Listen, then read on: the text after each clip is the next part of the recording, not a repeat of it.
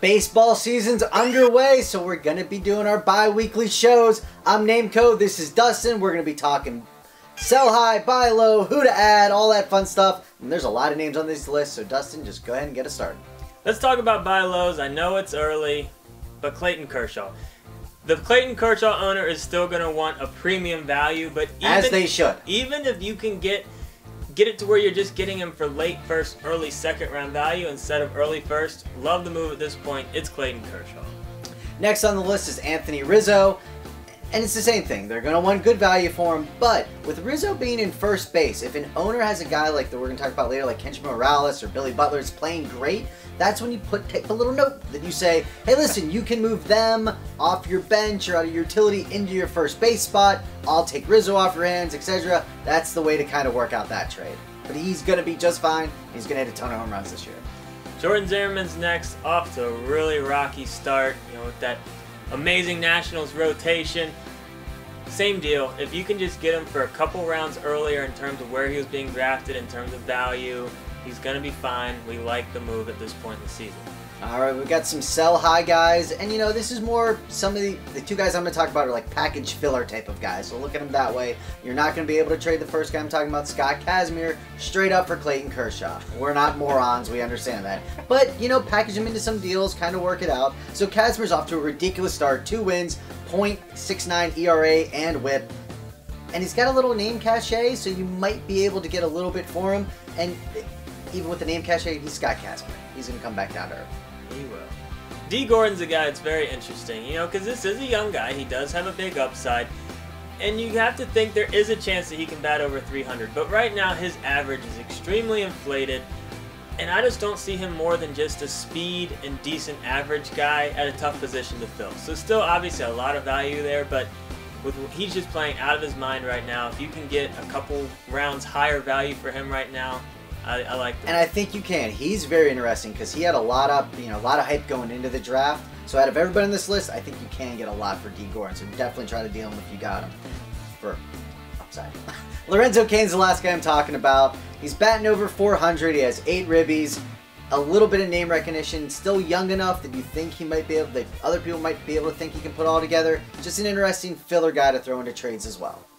All right, let's talk about the must-adds in all leagues. First one's Adam Ottavino, closer for Colorado.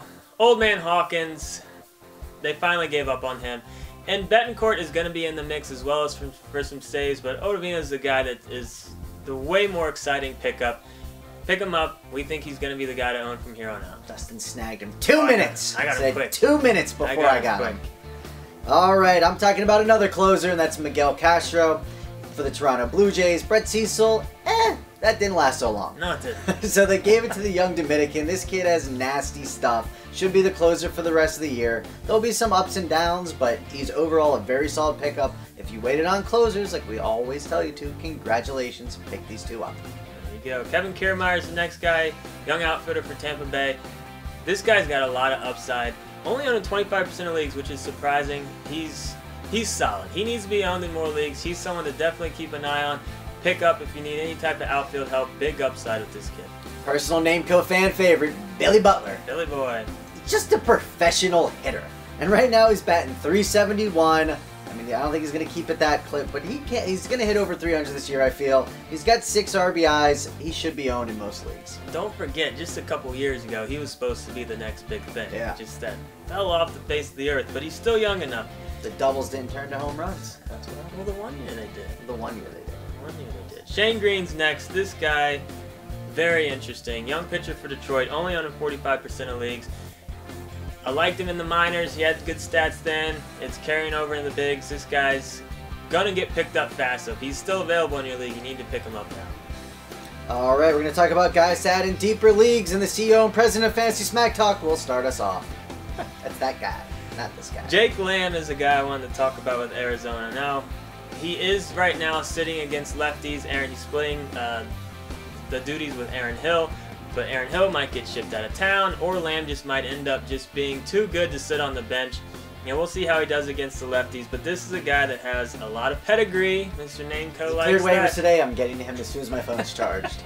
But this is a young guy that needs to be looked at in more leagues. Third base position, tough one to fill, so there you go. As I alluded to earlier, Kenji Morales is playing ridiculous right now.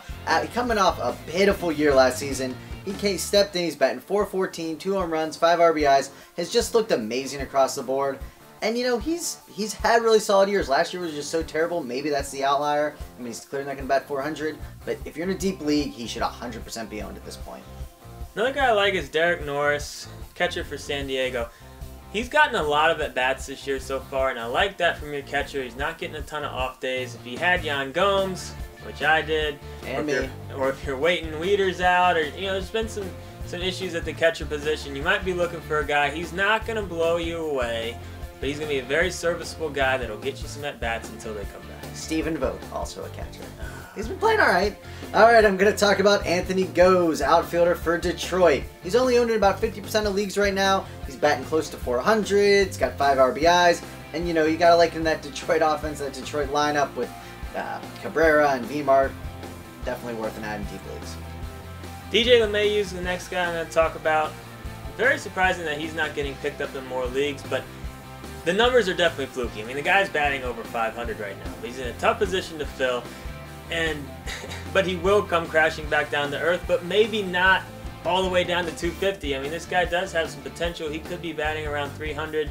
You need help at second base. I like this youngster. He's got a big upside. All right, give us one guy to keep an eye on. This is the guy, David Peralta. Give me a good keep an eye on. Keep an eye on.